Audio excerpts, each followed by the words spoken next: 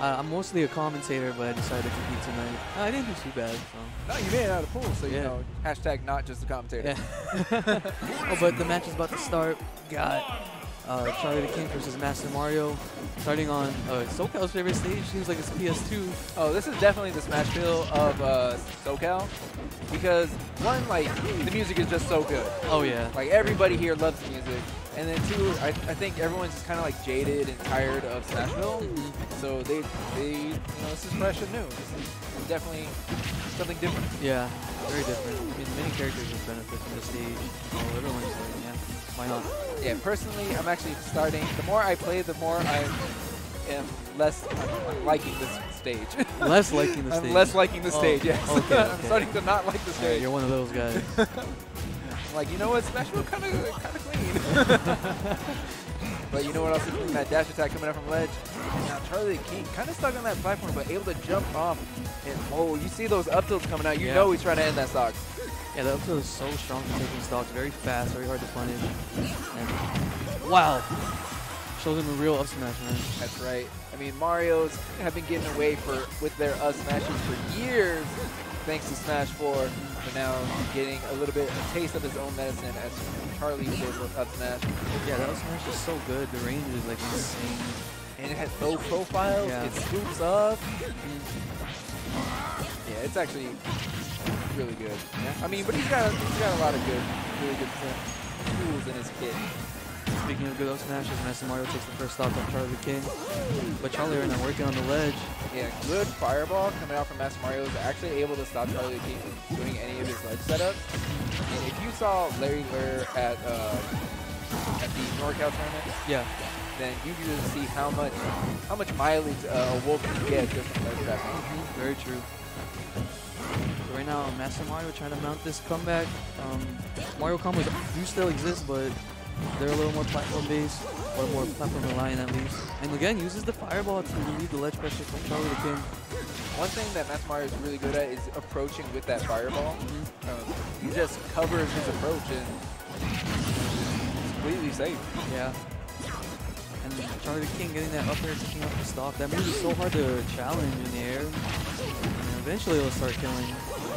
And oh, gets the back air. Expected the fireball, I think. Yeah, he was ready for some type of aggressive offense from MastaMario. He just wanted to get in MastaMario's face as soon as possible. Another back air. Another back air. Wow, CharlieDaKing right now.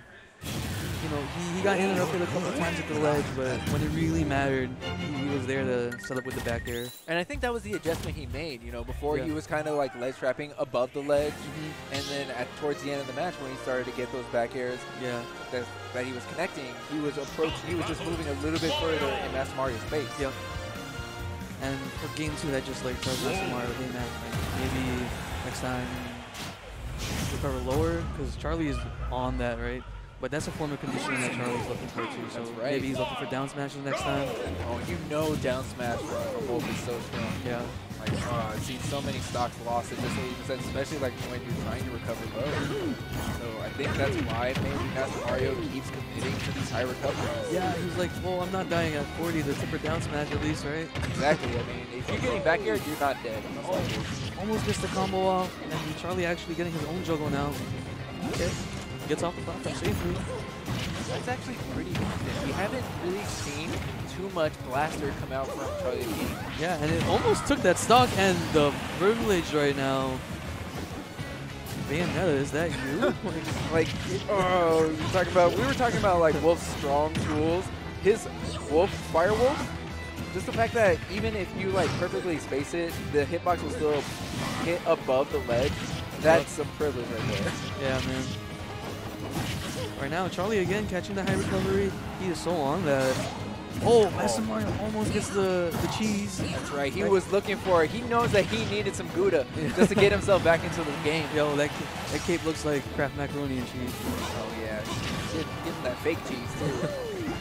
Okay, drop nair. Great recovery. Gets out of the way from the drop nair. And able to tech that before and fall out before the last hit of the Firewolf, but an up smash will connect for CharlieDaKing. Yep. We see CharlieDaKing still with all 3 stocks.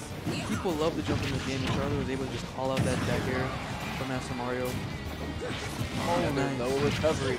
job. Where's the fireball? I mean, you'd rather recover low, right? The side B's a little easier to intercept. And my goodness, speaking of intercepting, these back airs are just catching MastaMario, and that's the set, man. Not only is that a set, that was a 3-stop. Oh my god. Not even max rage.